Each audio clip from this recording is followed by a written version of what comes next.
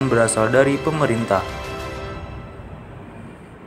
Stimulus COVID-19 murni pemberian pemerintah, bukan PLN, dan pihak PLN tidak bisa melakukan subsidi silang. Mereka juga diawasi oleh pemerintah, DPR, BPK, dan BPKB, sehingga tidak mungkin PLN melakukan subsidi silang. PSBB yang diberlakukan dalam rangka menekan pandemi COVID-19 menyebabkan PLN tidak melakukan pencatatan meter, sehingga tagihan bulan April menggunakan perhitungan rata-rata pemakaian 3 bulan sebelumnya. Jadi kami dari PLN menyampaikan bahwa pada bulan Juni, yaitu periode pemakaian listrik bulan Mei, kami telah melakukan kembali pencatatan angka stand meter di KWH dengan petugas-petugas yang kami biasa lakukan setiap bulan. Nah, khusus bulan Juni itu kami lakukan, namun pada bulan April dan bulan Mei, bulan April dan bulan Maret dan April, artinya pemakaian Maret dan April itu petugas baca meter atau catat meter yang kami biasa lakukan setiap bulan itu tidak dilakukan karena semata-mata mengikuti anjuran pemerintah. Dodi menjelaskan, perhitungan tarif listrik terdiri dari pemakaian pelanggan yang dikalikan dengan tarif listrik. Jika tidak ada kenaikan tarif listrik, maka penggunaan pelanggan yang dinilai meningkat sejak PSBB tanpa disadari. Jika pelanggan masih tidak percaya dengan kenaikan tagihan yang terjadi, PLN membuka posko pengaduan melalui kontak senter PLN 123.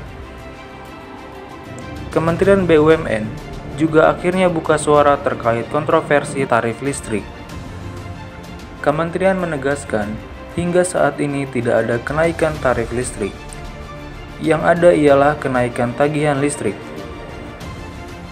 Dia mengatakan, selama work from home, pemakaian listrik di rumah lebih tinggi, sebab segala aktivitas dilakukan di rumah. Soal tagihan yang bengkak ialah karena terkait dengan perhitungan meteran listrik yang dihitung menggunakan rata-rata 3 bulan terakhir, lantaran petugas PLN tidak bisa mendatangi rumah-rumah. Dengan perhitungan rata-rata 3 bulan itu, sebenarnya ada kelebihan penggunaan listrik karena work from home yang sementara belum dihitung.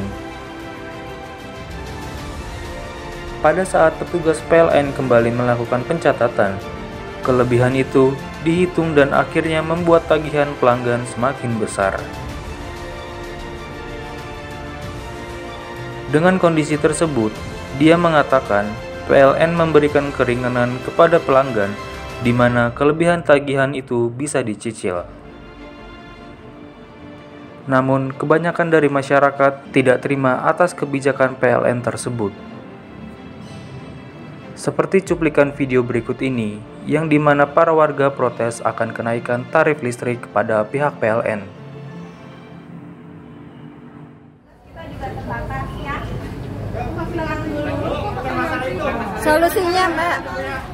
Tadi sudah ada yang komplain tagihan kita lebih dari 100% lah, dan sampai dikit ya. Nah itu tetap kita bayar tanpa dikompensasi ke bulan berikutnya. Jadi sebenarnya kan kesalahan di sini. Harusnya seperti BPJS atau PAM, tagihan yang itu akan dikurangi perbedaan kita yang bayar sekarang. Ini enggak. Itu yang jadi masalah itu kita. Udah ada orang yang masuk, penjelasannya seperti itu. Iya. Makanya kami jadi resah gitu. Nah, enggak gini. Satu pelanggan dengan satu pelanggan mungkin kondisinya akan berbeda. Bukan maksudnya begini.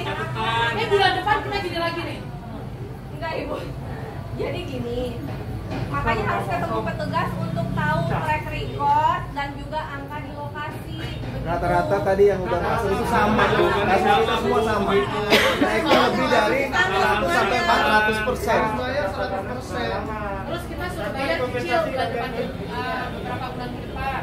Ya, ditunggu dulu Bapak Ibu karena memang kita harus konsul ke sistem. Ya, ditunggu dulu. Sampai kapan? Kalau ditunggu, kalau tiba-tiba ada keputusan atau apa? Nggak akan ada pemutusan Bapak. Jadi yang di sini ditunggu dulu. Kami sedang menyiapkan tempat duduk dan juga tenda serta air minum. Bapak Ibu tunggu dulu. Pasti dilayani ya. Itu mah dong, ya udah praktek dulu ya. Ditunggu sampai berapa lama? Kita Lamanya, ya. Bu, saya cuma pengen statement Ibu aja. Ketika ini kesalahan PLN, kelebihan kita diapain? Apakah dikompensasi? Maksudnya gitu aja. Kalau terjadi kelebihan tagih di Bapak Ibu, PLN angkanya lebih ya. PLN tagihannya lebih, kelebihan tagih dari PLN ke Bapak Ibu itu akan mengurangi tagihan di bulan depannya.